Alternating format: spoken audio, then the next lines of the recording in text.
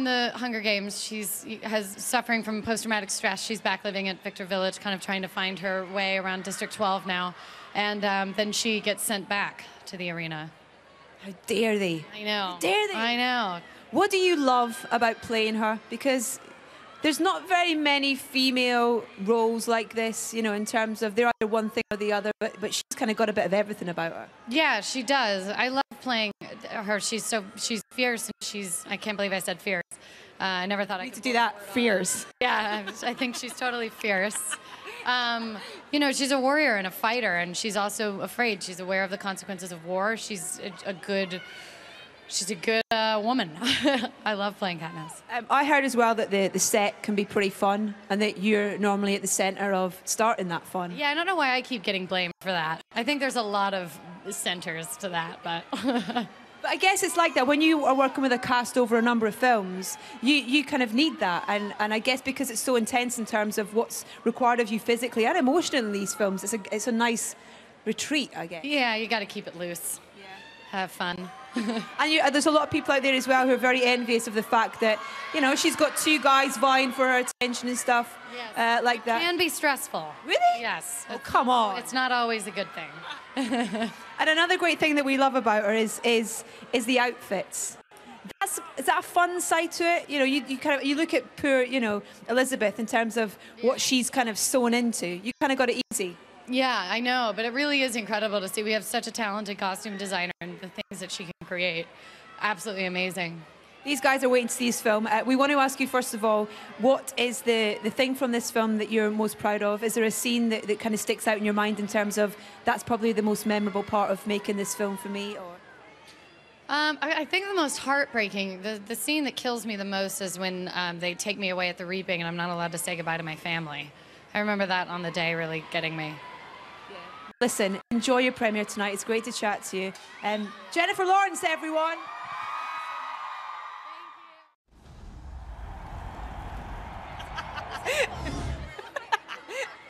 Looking absolutely stunning. Jena Malone, everyone. How does it feel stepping out the car to this tonight?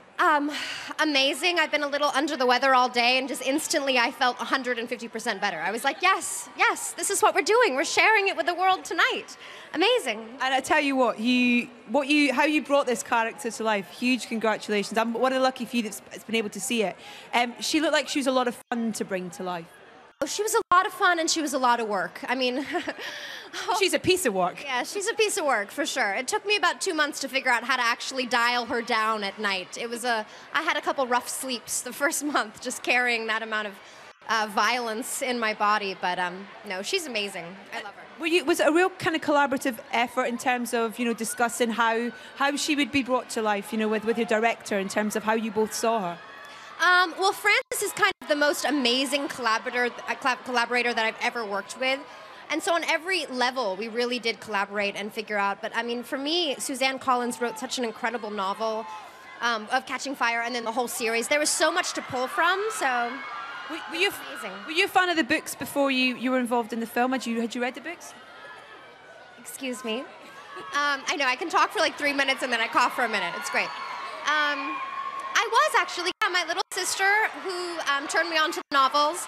I read all 3 novels before the audition. In like 48 hours, because I actually had my wisdom tooth out and I was like in bed sick. I was like, this is the perfect time. So yeah, it was wonderful. And what about in terms of the cast? You know, there's a film already before in terms of coming into that. You obviously weren't the only new cast member in here and stuff, but it feels like a real team thing, you know, a real bonding environment. Would that be true? We all kind of fell madly in love with each other. It's an incredible cast, helmed by the most sweetest, talented director. Amazing producers. I mean, we were so fortunate on every level, you know. Well, listen, congratulations once again. It's great to chat to you. Thank you so much. Thank you. Enjoy tonight. Thank you. Jena Malone, everyone.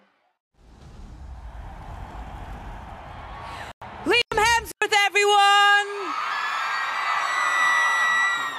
Now, I heard that Gail was Suzanne Collins' favourite character.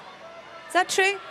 I don't know if it was her favourite, but she said to me after the first movie that she wished there was more.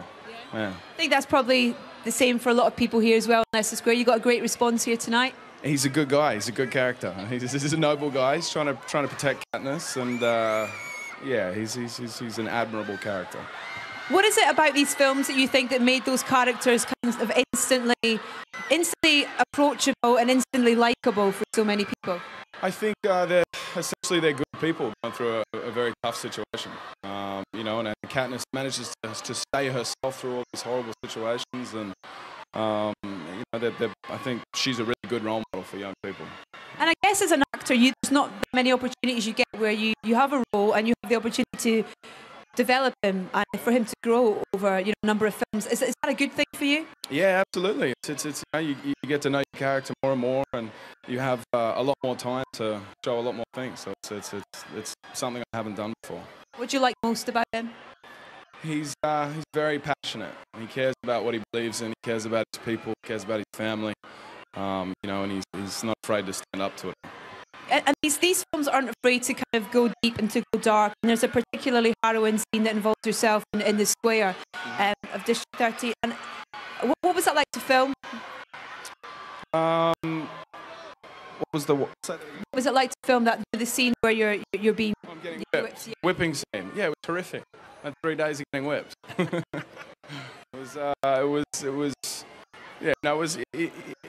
It was somewhat of a soft object, a soft felt, but you know, you hit yourself with anything for 3 days, it starts to hurt. You can tell as well that you guys, not just yourself and Josh and Jennifer have got a great chemistry and great rapport between you, but the whole cast, it's a real sort of family environment. Is that mimicked on set?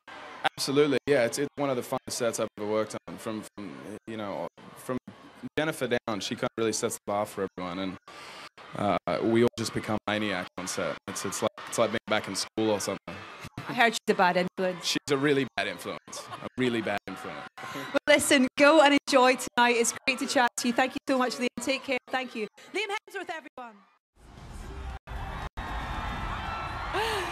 Oh, I am looking forward to this. Sam Claflin, how are you? A little bit overwhelmed by this tonight. What have you got yourself into, sir? I have no idea, but I can just say thank you, everyone. Every single one of you that's camped out overnight. Do you want a sugar cube? Booyah! Big pockets if you're keeping them. Come see me later and I'll give you one. All right, cool. Well, I mean sugar cube. Yeah. We go. Yeah. You've been doing that all day. All day you have. It seems you've had so much fun. And this has been a great experience for you being part of this, because this is just the start. You're already 6 weeks into the next one. Yeah, I mean, I just say this has been an absolute pleasure to be a part of. Being a big fan of the first film, being a big fan of the 3 novels, being a big fan of Finnick Odair. I mean, come on, it's a dream come true, really. And the guys, despite being very intimidated walking into this sort of family of, Hunger Games, not only fans, but cast, crew, they were very welcoming. They embraced us, and us newcomers, sorry. And, it's a pleasure to be here. Now, we see you as part of the 75th Hunger Games running through the jungle with the rest of them. However, you definitely got the short straw, because you've got Lynn on your back most of the time as well. Well, I did 6 months of practicing with my grandmother before. I actually walked into the audition room with my grandma on my back, which I think Francis Lawrence really appreciated. I then offered him a sugar cube, and then I stripped down to nothing but a knot, covering my crotch. With a sugar cube? Yeah, with a sugar cube. And, wait. There's at least a packet of sugar cubes. Yeah. There's a family audience here, Sam. Come on. Finnick, though, a great character to embody and to bring to life. He's a bit of a, don't judge a book by its cover type thing, I would say, with Finnick. You've taken the words right out. I'm sorry. But no, I mean, Finnick is definitely, a confident, charming, sexually manipulative, I love that word, kind of guy. But beneath that exterior, beneath those layers, is a very sensitive, loving, insecure, lost puppy, I guess you could say. And I think that was the thing that I really enjoyed playing, actually. Now, have they taken extra measures for the 3rd film in terms of your accident proneness?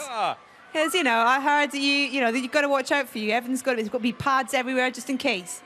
There were a few accidents on set. Yeah, you could say that. I think between me and Jennifer, there was definitely a competition to see who could fall over the most. I think she may have taken the biscuit. But no, I mean, yeah, I mean, we had fun, and despite breaking a finger and nearly blinding myself, yeah, it was a pleasure to be there. It's a dream. Well, it's an absolute pleasure of a film to watch. It really is incredible. I kind of screamed at the screen at the end going, no, because you just want the next one to start now. It's great to chat to you, Sam. Congratulations on Finnick and Bring Them to Life. Thank you so much. Enjoy. Thank you. Sam Claflin, everyone. Now, what you guys haven't seen is Josh has been dancing his way around the red carpet. How are you? I'm good. I'm feeling dancy. Yeah, it's good. I like it. Every time I see you, you're having a little boogie. You know? Yeah, we don't have any music now, but if we have music now. In our heads, we do. In our heads. I always have music in my head.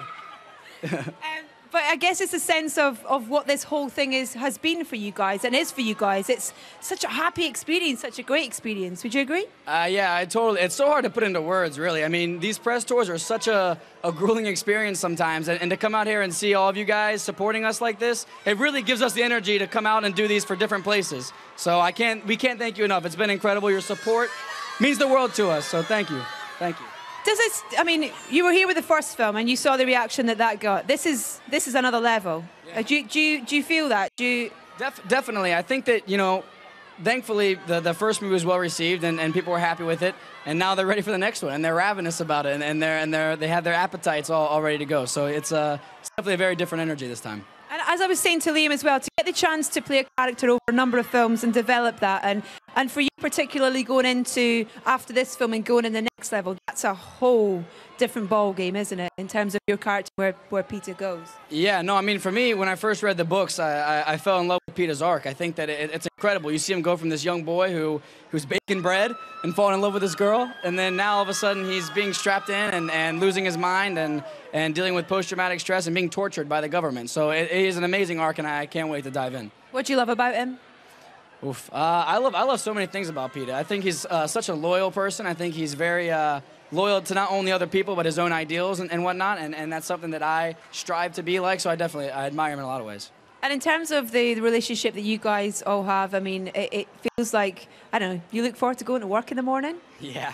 No, I hate it. I hate working on this movie. No, it's really the best. I mean, this cast, as everybody's gotten to see, is incredible. Everybody, they're so supportive and fun, and there's no egos. Every day is just like it's a blast. The working part is actually very hard to do.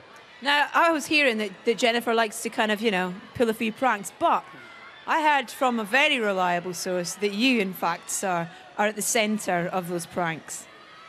I don't want to divulge this kind of information because I want to remain under the radar. I can't tell people this. No one's watching. It's all right. Okay. Yes, I'm at the center of everything. All the pranks are all my doing. From this film, have you got a favourite moment? Have you got something that, you know, when you're talking about it, that's the thing that springs to mind in terms of the most memorable thing from it?